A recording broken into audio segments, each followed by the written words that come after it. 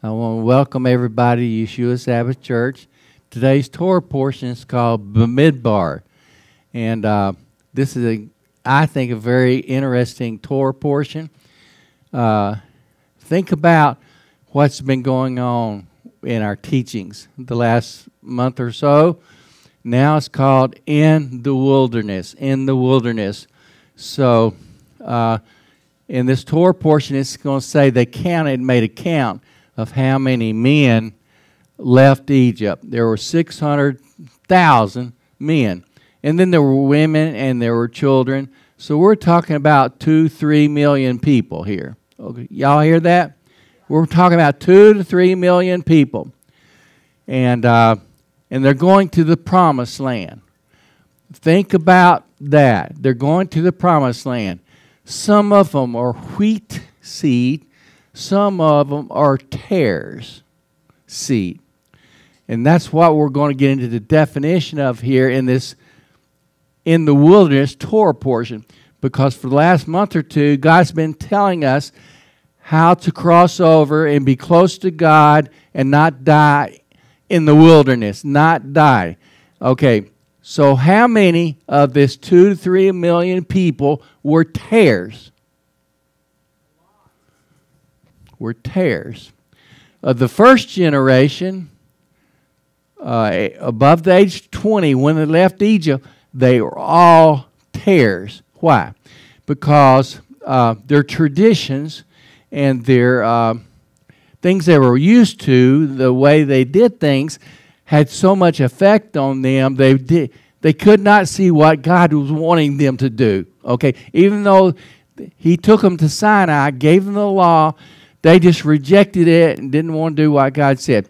How many of this first generation actually got to go to the promised land? 2. Joshua and Caleb. They were wheat seed. They did exactly what God said to do. The first generation who were accountable above the age of 20 all died in the wilderness. So here we are in the second Exodus, at the end of days, last days. And so my question is, are you tares? We're about to go to the promised land. Are you going to be like Joshua and Caleb and do exactly what God's been telling us to do the past month or so? Or are you going to say, well, this is the way I do church. This is how I obey God. How I've been doing it for years. Are you going to be tares? Or are you going to do exactly what God says to do? So, and we'll get into details what God says in His Word here. And it's not me saying this. It's the word saying it. So we get into the definition of tares, Darnell, and some other things. It's going to be really good, okay?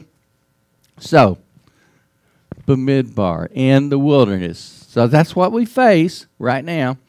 Real soon, I say within 10 years. I have a few quick announcements. That's out on Highway 111, the hand of God over America, the Aleph and the Tav, as told by the 3 eclipses that just happened. One in 2017, one in 23, and then one in 24. It is good to believe in a rescue. I was listening to Bill Schultz teaching this past week. It's called The Rapture for New Believers, New Christians. And I agreed with most everything he said. But he was saying this: it's good to believe in a rescue. Read 1 Thessalonians 1:10. Okay, Paul says, Yeshua says He will save you. He will rescue you. That's what Paul says. That's a fact. Now, here's the nitty-gritty. Amos 9:10, read that. Do not tell anyone that you will get raptured because you believe. So many in the church have told so many people, like the movies, the books, the Left Behind series, hey, God's coming to rapture the church. You better believe it. Amos 9:10 says, do not say that. It says, the Bible says, pray that you are worthy to escape it. That's all it says. I went through Revelation looking for people in Revelation that go to heaven. You know, if you die, if you're martyred, you go to heaven. But as far as rapture, that's people alive suddenly in heaven. There's only one verse. It's Revelation 14, 1 to 4. I'm going to read it to you. And I looked, and lo, a lamb stood, standing, resurrected Yeshua, standing on Mount Zion. And with him standing are 144,000. They're not dead in the grave. They're standing. They sing a new song before the throne, before the four beasts and the elders. No man could learn that song but the 144,000, which were redeemed from the earth, taken from the earth, redeemed. There are 8 billion people. Divide 8 billion into 144,000. What are the odds that you're going to get raptured? The Left Behind series said in the books tend to think thousands, millions might be raptured. If it's only 100, I'm saying if it's only 144,000, because that's the only verse I could find, your odds of being raptured are 0.00002%. So that, how do I pray? I believe in the rapture, the rescue. I know he'll rescue me, but he expects me to be doing what he did. And if, he says, if you love me, you'll obey my commandments. And most of the Christian world does not obey Yeshua, does not keep the Sabbath like he did, does not keep the feast days like he does, and does not eat kosher like he did. They're doing their own thing. So we're talking about, are you wheat, are you tares? Are you going to die in the wilderness, or are you going to be able to cross over into the kingdom age? God's calendar. Did anybody see the new moon? Raise your hand if you've seen the new moon. Today's day 2, so it's only been up there 2 days. Did you see the new moon? I'm telling you, it's so special to see the renewed moon. It represents Yeshua. And it's so exciting for me to see it.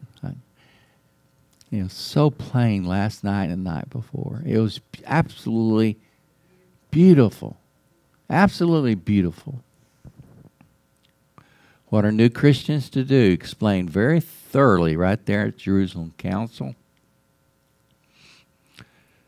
Apostle Paul on trial for it's a life and death type of trial. They either kill him or he gets to live. And he quotes, read Acts 24:14. This is what Paul says, I do. He did not teach the laws done away. No, he did not.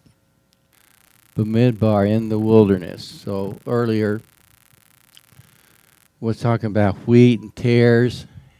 2 to 3 million people left Egypt. God took them to Mount Sinai, gave them the law. And then in this next, either in this Torah portion or real soon, they're going to do a golden calf and not listen to everything the Lord says. So, and do everything the Lord says based on tradition or whatever. So the first generation die in the wilderness. So they didn't do what God said except 2 people, Joshua and Caleb. They did exactly what God said. And I titled the message, Are You Tares? Or are you like Joshua and Caleb? They got to cross over. Everybody under the age of 20 got to cross over, except for a little event at Baal Peor right before they were to cross over, when they stopped eating the manna and they ate the food of the, I forget the people that lived in Baal Peor. They ate their food and served their gods, and so they died. They didn't get to cross over. That was the second generation of people. Okay, from the first generation, Joshua and Caleb get to cross over. They did exactly. So on page 1, we'll talk about Pentecost just a little bit. It's coming up, right? We're making a daily oath that on the 50th day from the wave offering during Passover, 50 days later, is Pentecost, and it's a special thing. It's a special high holy day. So Leviticus 23 says, count 7 full weeks from the day you brought the barley sheaf during unleavened bread. Count 50 days. The day after the 7th Sabbath, the 7th Shabbat, is a Shabbat. The 8th is the 8th Shabbat. Means something new. Number 8 means something new. So we expect that on Pentecost, we're going to see something brand new from God. Okay, 2 things in the past in our Bible was something new. One was the Torah given at Mount Sinai when God came down from heaven and spoke. That's pretty rare. Then in Acts 2, we have the Holy Spirit given to believers. That was a pretty significant thing, something new. So as I read here, it says that the sages say that the Israelites were told by Yahweh that he would give them 50 days from the Exodus and give them his law. They were so eager to hear God's rules for living that they were told to count the days, 50 days. And what you do, you don't count down to 50, you count up to the 50th day. That's a little different from regular counting. So during these 50 days, you have all the resurrected Yeshua's appearances to God's people. He died during the 50 days. He ascended to heaven on the 40th day. He says, tarry 10 more days because you're going to receive the Comforter, the Holy Spirit. So it's during the counting of the Omer that Yeshua has all his interaction with God's people during these 40 days. What we're going through right now. Okay? And they're to count up and for a mighty event to happen on Pentecost. So in the past it was the law. In the past it was the Holy Spirit. What about the future on Pentecost? I say, is it possibly he's coming for his bride on Pentecost? I think he is. Pentecost is a jubilee of days, the captives set free. And I say Pentecost 2030, that's when all of God's people are set free and Satan locked up. The sages teach that Pentecost is the culmination of the Passover. So Passover lasts from Passover, unleavened bread, first fruits, 50 days. All this time is, in a way, Passover culminates on the day of Pentecost. At Pentecost, what happens? Bring 2 loaves of bread. It's the first fruits offering at Pentecost. It's bread that rises has sin in it or leaven, but they are repented of their sin. They're like Yeshua, so they become a first fruits offering just like Yeshua. Yeshua was without sin, and he was raised from the dead. He's the first fruits of barley. But at Pentecost, it's the wheat harvest. Bring 2 loaves of bread, make 2 loaves of bread. So that's the significance of these 2 loaves. Repented of their sin, and they do follow God like Yeshua did, and they're raised at, I say, Pentecost.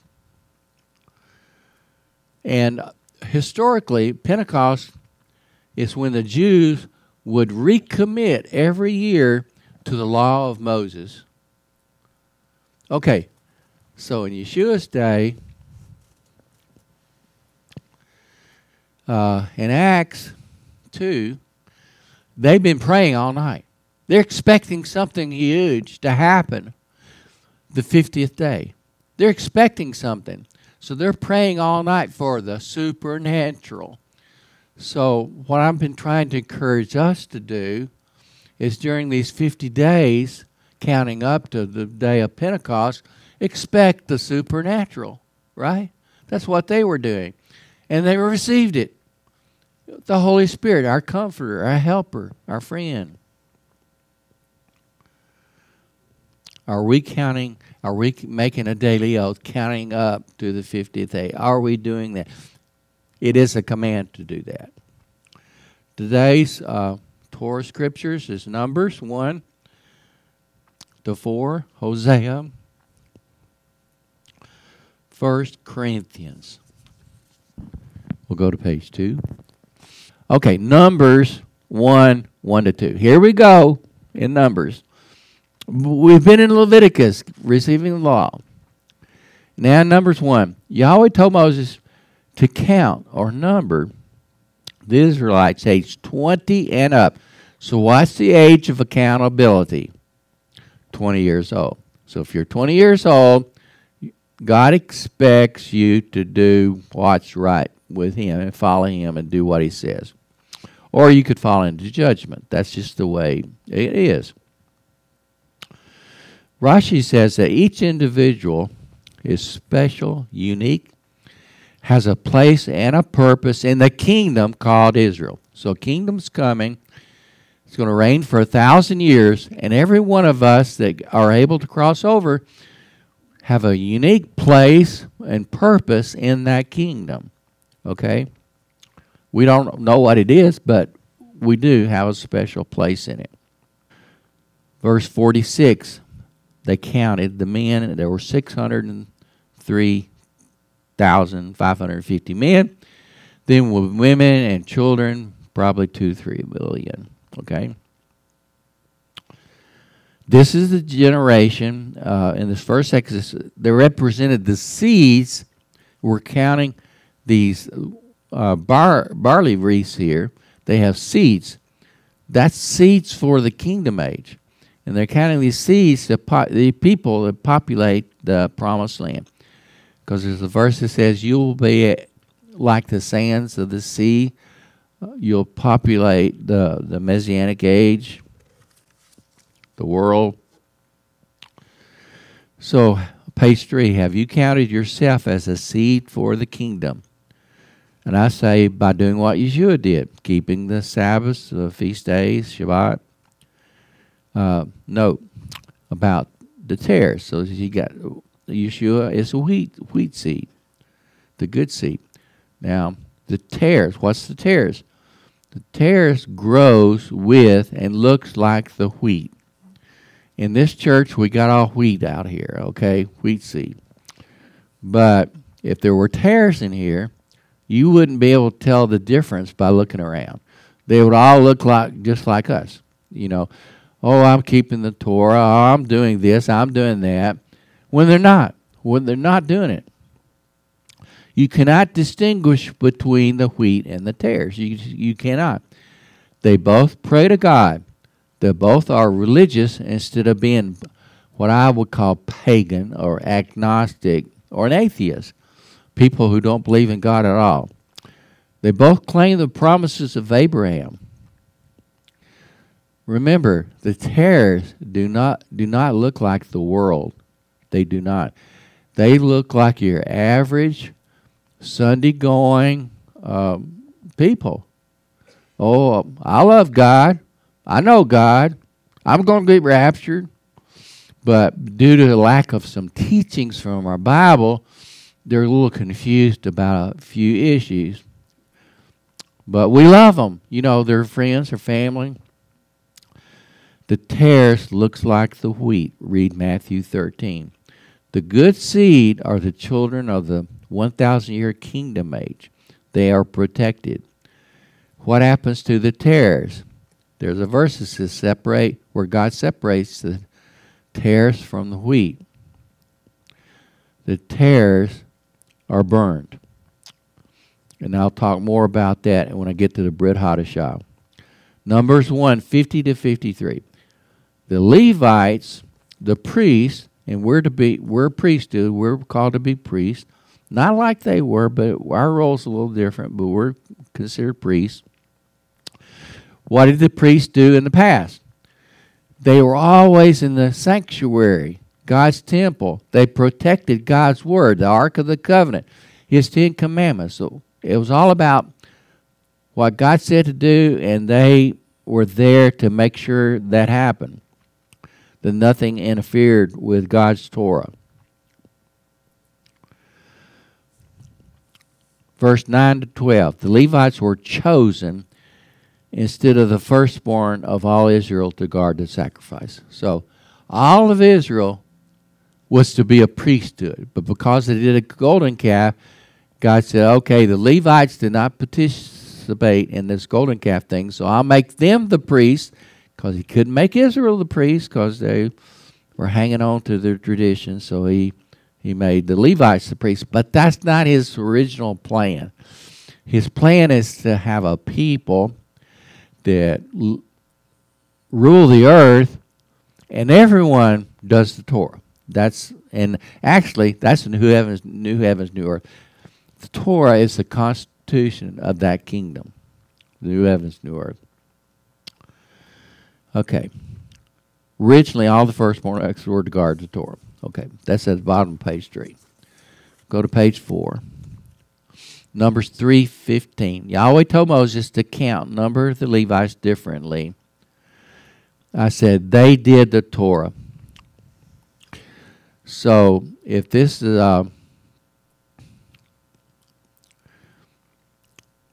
if they did the Torah in the past and in the Revelation, there are 144,000 that believe in and guard the Torah.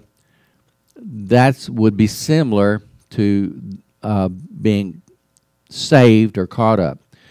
We believe that Jesus will rescue us. That's 1 Corinthians 1:10.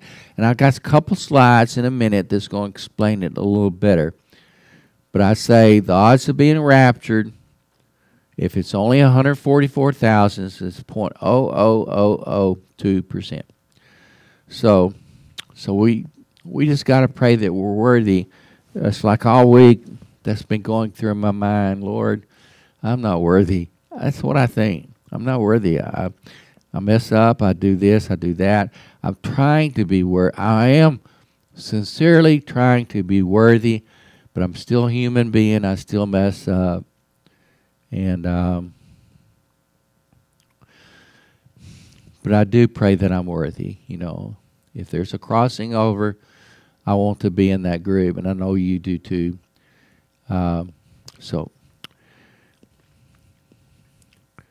Verse 40, Leviticus 3, verse 40. Count every firstborn male of the children of Israel under age 20. This is the second generation that crosses over. They must be redeemed.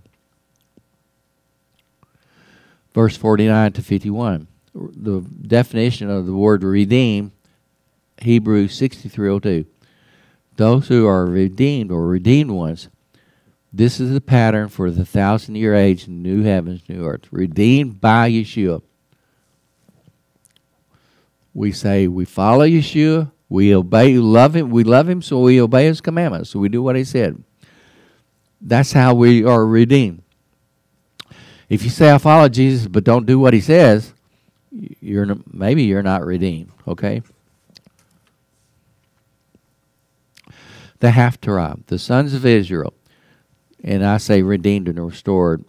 This is Israel and Judah shall be as the sands of the sea. So it's going to happen. It's a promise. It's going to happen. Hosea 2 is Yahweh tells Hosea, take a wife, a prostitute. And why does He tell him to do that? Because Israel, God's people, have prostituted themselves and have turned against God. Israel, the southern kingdom, became a prostitute. The northern kingdom became a prostitute. And so that's why Yeshua had to die, so they could be forgiven, so they could remarry Yeshua and be saved. So, verse 14 to 17, Yahweh says that He will bring these people into the wilderness.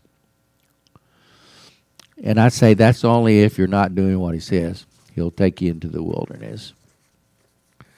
Because normally it's from Sinai to Jordan, where they crossed it, Jericho, is about a 3-day journey. That's not spending 40 years in the wilderness and having to put up with snakes and all that stuff they had to put up with, okay? Then Hosea 2, people say, well, Larry, what do you do? What you do? And I say, Hosea 2:18 says, you shall worship me out of love. So that's what we do. We worship Yahweh, Yeshua, out of love. We obey out of love, okay? Not out of fear.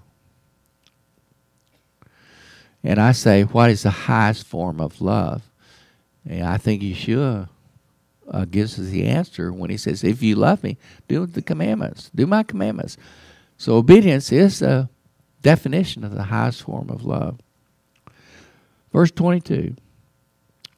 Yahweh shall betroth a future Israel, because Israel believes the promises made by the prophets, and their love for Yeshua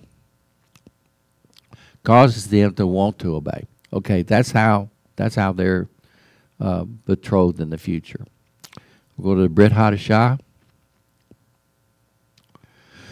1 Corinthians 12:22. The weaker members of the body of Israel are needed by the body. You know, I looked at everyone that came in my dental office, that they had strengths that I did not have. I always felt like I could learn something from anybody. Some people may be a master in knowing how to weld metals together. Somebody might be a master in knowing how to take a paintbrush and draw a picture. Some people might be a master at knowing how to sing a song. I always felt like I could learn from anybody. I always gave my patients the benefit of the doubt. And I think that's how we're to look at people. Don't put yourself above someone else. It says in 1 Corinthians 12:22, the weaker members of the body of Israel are needed by the body. This church needs everyone that comes in that door. If they show us the fruit that they want to, that they love the Torah and want to do the Torah, this church needs them, right? Because they have strengths that we don't have. Just like there's a lady here last week prayed for Lana.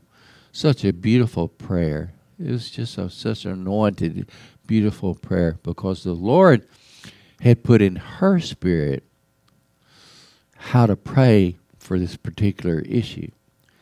So the Lord works in each of us differently. That's why we need each other, okay? We need each other. So anyway, I say, are you wheat or are you tares? Matthew 22:14. Many are called, but few are chosen. So when we show the picture of the narrow way and the broad way, all of God's people are called, but few are chosen. And that's because they make up their own rules. The tare looks identical to the wheat. The tare is so identical to the wheat that the tares believes it is wheat. Did you hear that? The tares believe they are wheat. Okay. Botanists refer to the tares as darnel. It grows and looks identical to the wheat. It is said that the only thing that can be done with darnel seed is to give it to the chickens to eat. Matthew 24, or burned in the fire. The seeds of darnel are poisonous due to a fungus that grows on that darnel seed.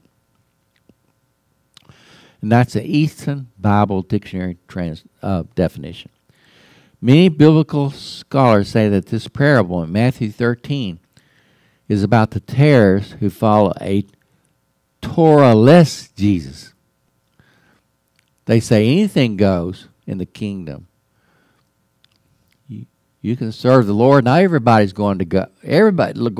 God loves everybody. Everybody's going to heaven. That's just not biblical. All the wicked who sin by not obeying Torah are gathered, thrown into the fire, and burned in the soon tribulation.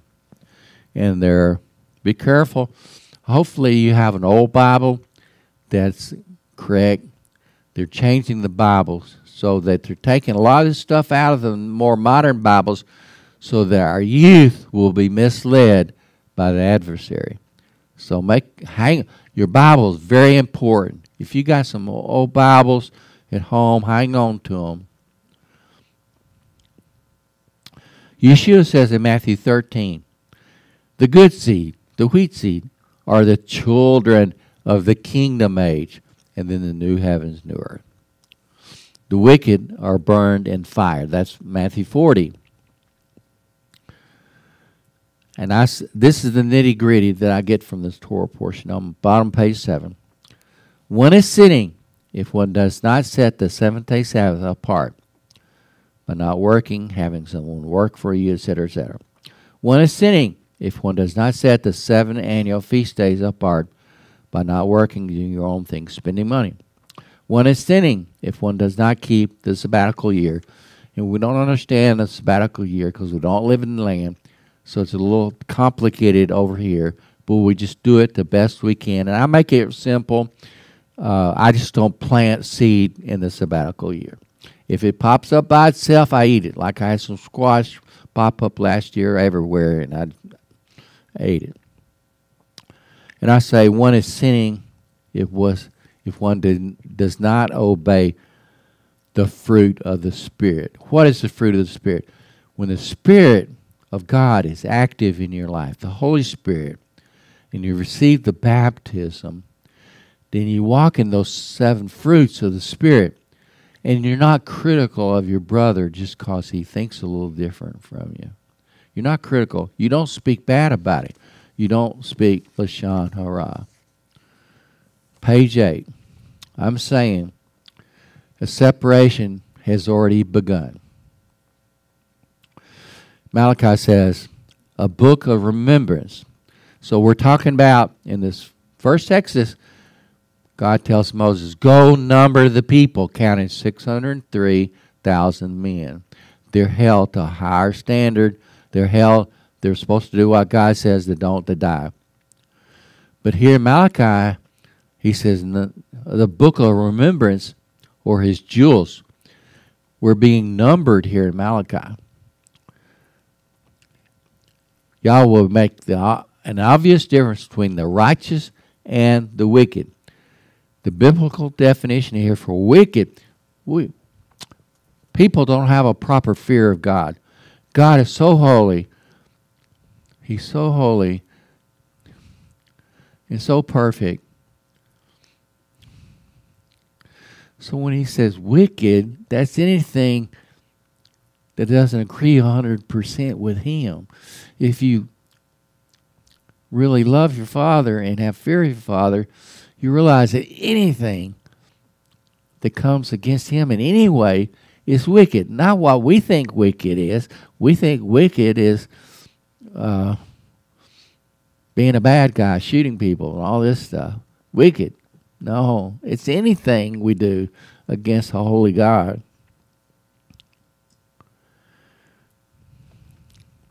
The biblical definition here for wicked simply means the ones who do not serve Yahweh correctly by obeying the words of Torah exactly, because Nadab and Abihu died. So the past month or so we've been giving rules, his rules, so we don't die in the wilderness like they did in the first Exodus. Okay? So my question is, are you wheat? Are you tares? I know everybody here is wheat. Praise the Lord. So we'll close up. I might have a slide or two. Let's see. We're to be priests in this soon coming kingdom. Lots of verses that say that in Peter and in Revelation. What is counting the Omer? It's making a daily oath to obey Torah like Yeshua. So we can be a first fruits offering at Pentecost. It's a forever commandment. So we're counting 50 days, making a daily oath to do Torah like Yeshua. So we move the barley sheaf over for day 42. So how many more days we got? 8. 8 more days to Pentecost. And so next Sabbath, all of these will be over here, and there'll be one left. So on Sunday is the Sabbath, right? Follow me? High Holy Day, Pentecost.